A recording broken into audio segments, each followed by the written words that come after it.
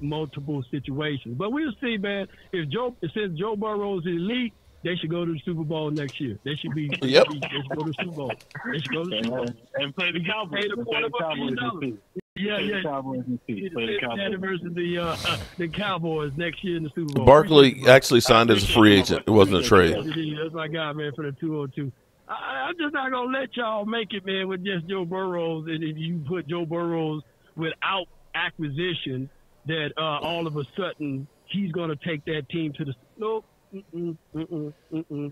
Nope.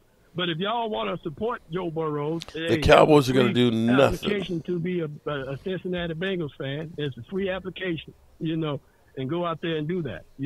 That's just what it is. All right. So the next caller of the hour is from the 703. Unmuted. Oh my goodness. Oh my goodness. Whoa. What's going on? Damn. Man, I've been sitting here listening for about the last hour, man.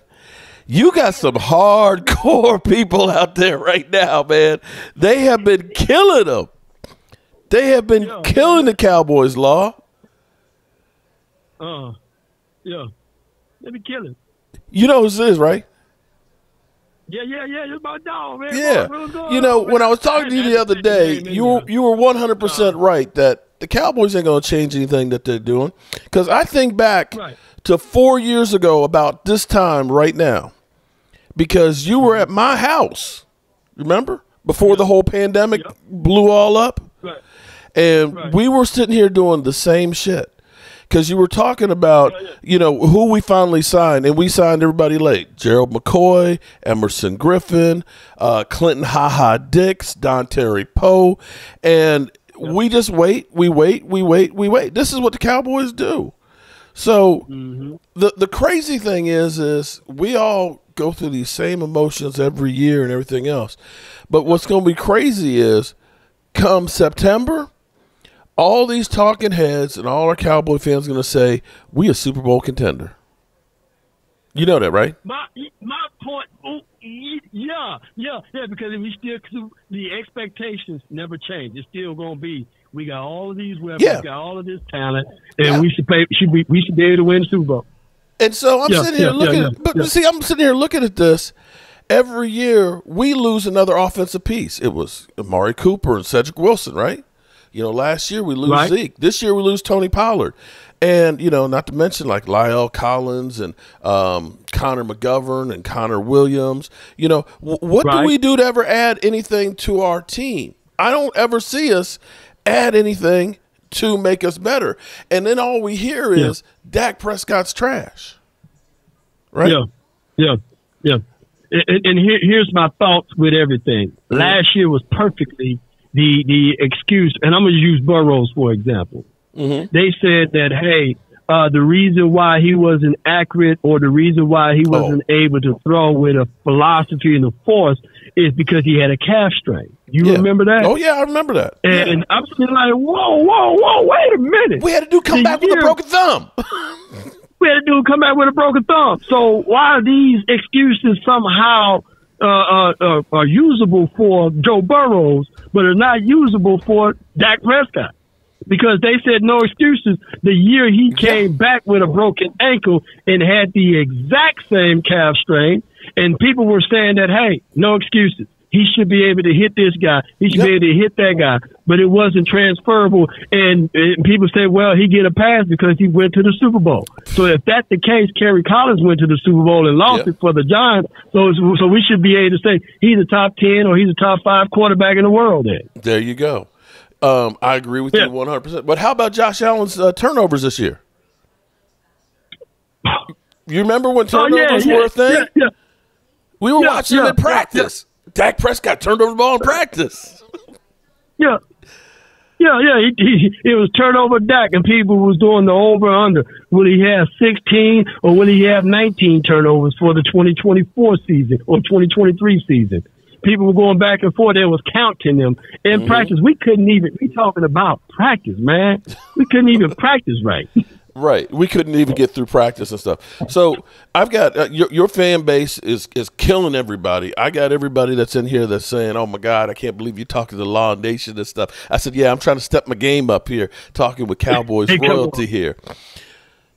Say something to try and make people feel a little bit better, because everybody is like, off of they're ready to jump off the bridges right now, man.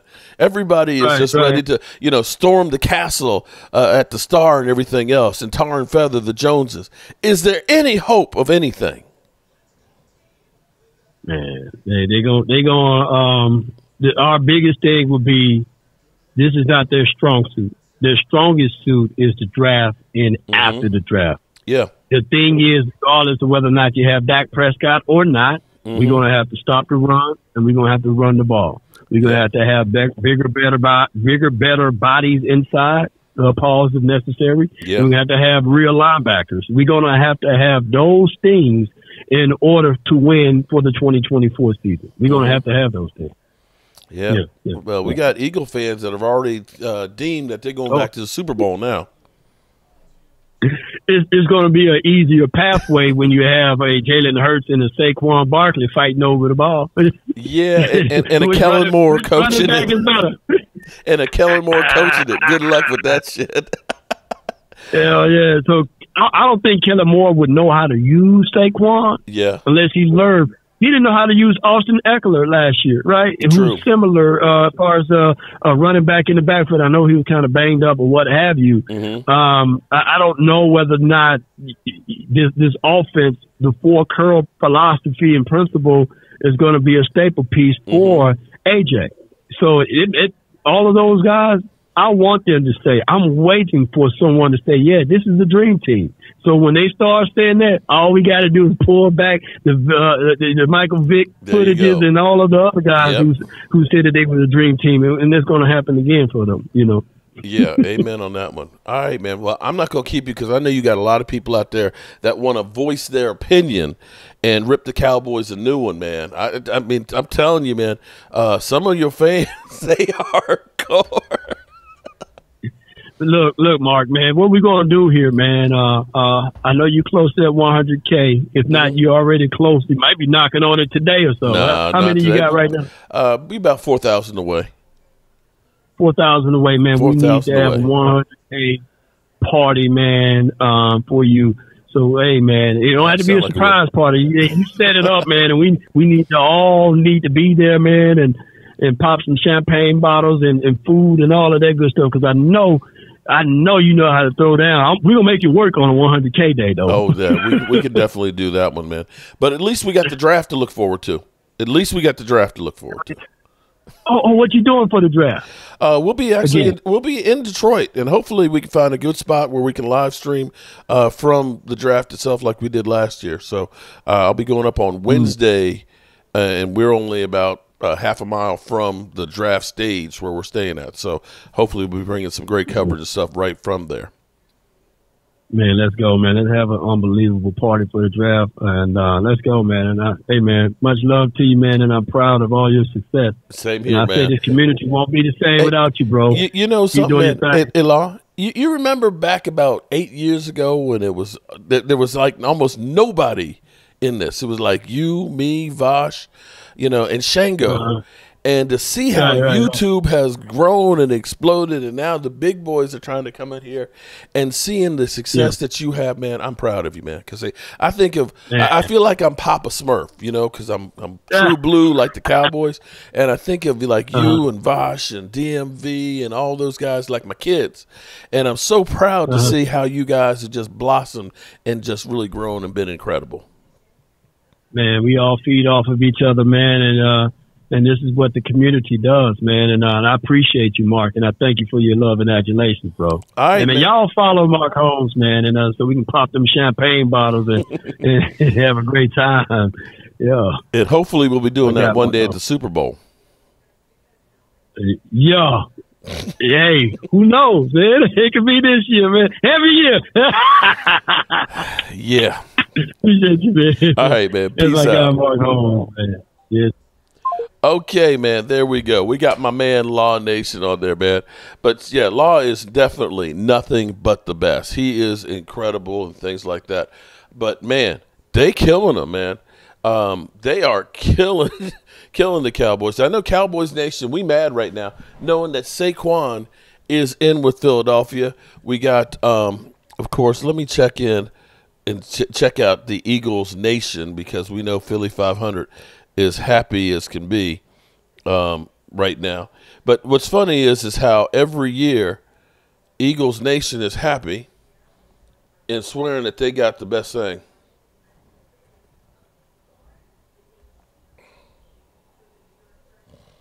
Let's see what Philly 500's got going on because I know he's trashing the Cowboys.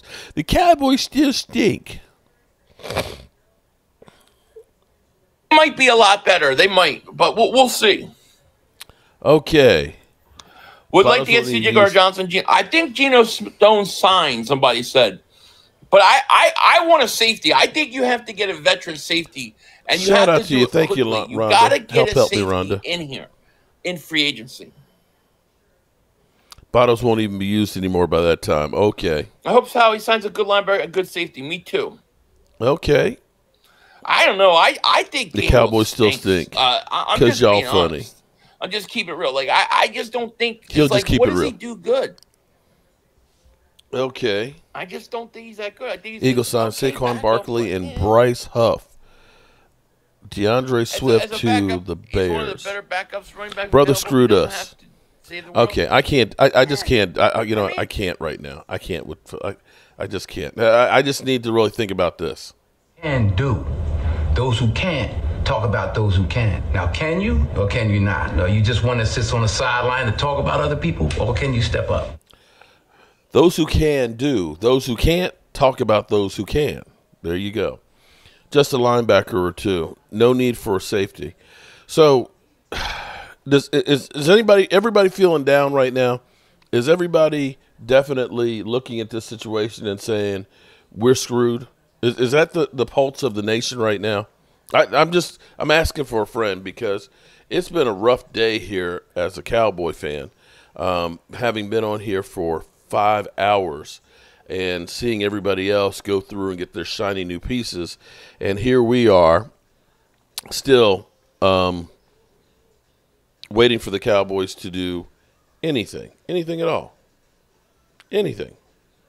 Just let us know that there's a pulse. Just anything. I'd just be happy for, cut somebody or something. Daniel Lovett, Mark, we love you. I'm feeling good. It's hard on my ego. But this is what the Cowboys do every year. Every year. Let me remind you guys how bad it is.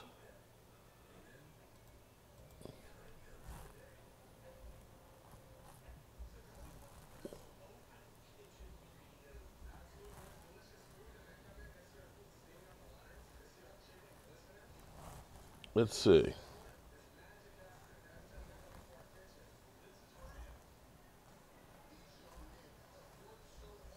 See if I can find it real quick.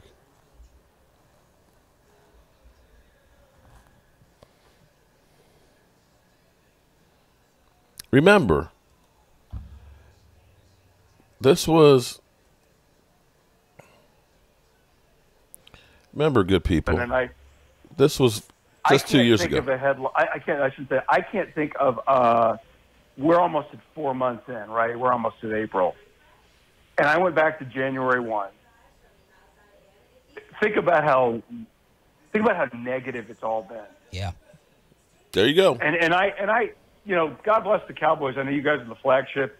They let you guys say whatever you want to say. For my 3 years there's only one time, Sean, that they said, yeah, don't ask that question. Everything else, it's been fair game. Yeah. Not everybody does that. We saw with the Washington Commanders. Yes. Their flagship station saying, oh, thank God we can talk about the Commanders now. no longer affiliated with them. Right. So, but I looked at really, when I looked at just like a day-by-day timeline, they beat the Eagles on January 8th. They lost 2 out of their 3 games, right? They blamed the officials for basically 2 of the 3 losses, which is terrible. Dak Prescott sits there and endorses fans throwing junk at officials after the San Francisco game. He has to come out and apologize. You've got a PR director who retires. No big deal. 2 weeks later, there's this horrible story about him being 2-year, accused of voyeurism, $25 million deal denied. with the Raiders. The Cowboys have to throw a $2.5 million check at 4 cheerleaders. Dak Prescott has another surgery. The Cowboys trade a wide receiver that they used the number 1 pick on back in 2018 in exchange for a 5th because the coaching